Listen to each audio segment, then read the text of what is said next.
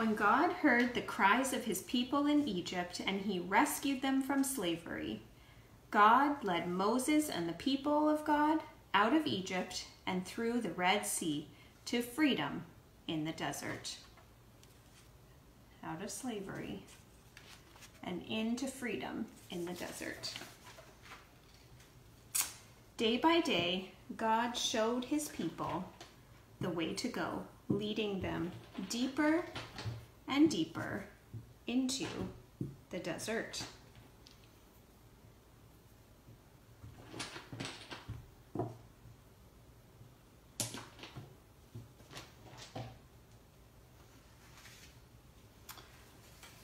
He led them with a pillar of cloud by day and a pillar of fire by night. Like a shepherd leading his sheep, the Lord went before them.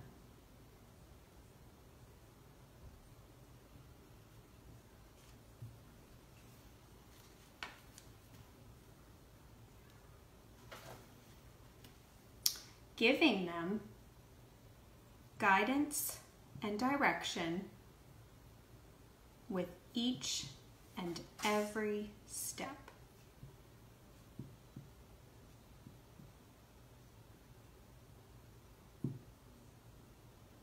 Providing everything that they needed along the way.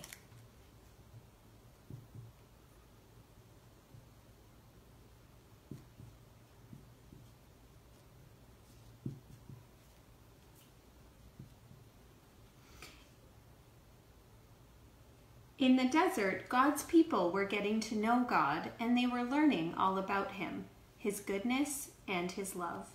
God was bringing them into relationship with him. And exactly 3 months after the Israelites had left Egypt, God called them to Mount Sinai.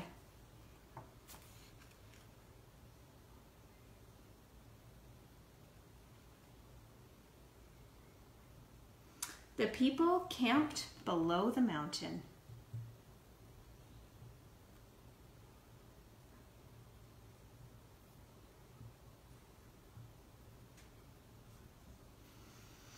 And then God called Moses, his chosen leader, to come up to the mountain.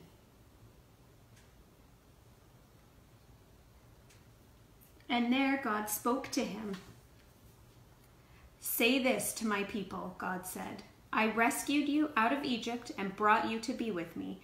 Now obey me and remember my promises to you, that I will make you my treasured possession, my beloved people." And so Moses went down the mountain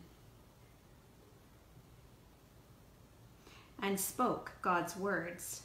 And the people all said, "Yes, we will obey and remember God's promises." The people were excited, but also a little afraid, for the mountain was a holy place and was covered with fire and darkness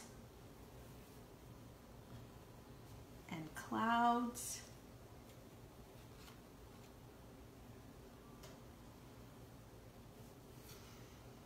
And they gathered below the mountain.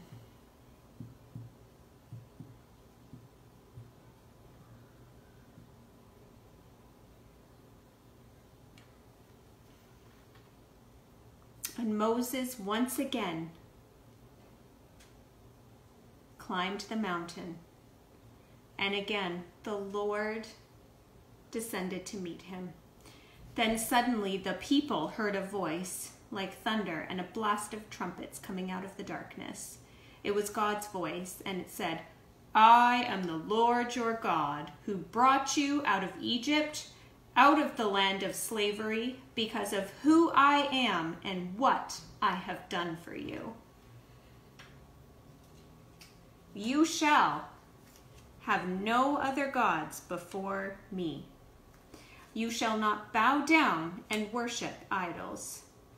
Do not misuse the name of the Lord your God. The Sabbath day is holy.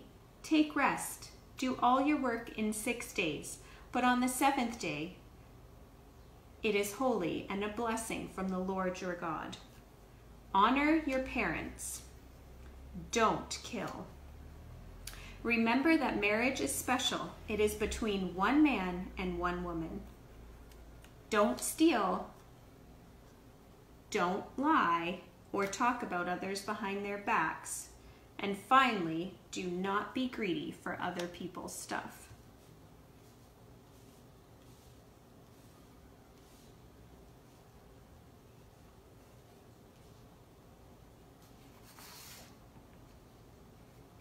God's instructions for his people are called the 10 Commandments. The 10 Commandments are God's way of living that shows the whole world that you truly understand who God is and what he has done for you. Now, because these instructions were so important, God gave Moses 2 tablets of stone written, and the very finger of God was on them, and they were all the words that he had spoken that day. Hundreds and hundreds of years later, when Jesus was asked what the most important commandment was, he replied, "Love the Lord your God with all your heart, with all your soul, and with all your mind. This is the first and greatest commandment, and the second is like it. Love your neighbor as yourself." God gives us the 10 Commandments to show us who he is. He is love. He is holy. And he is good. He gives us the 10 Commandments because God wants us to be just like he is, good and loving and holy. God gives us the 10 Commandments because he loves us.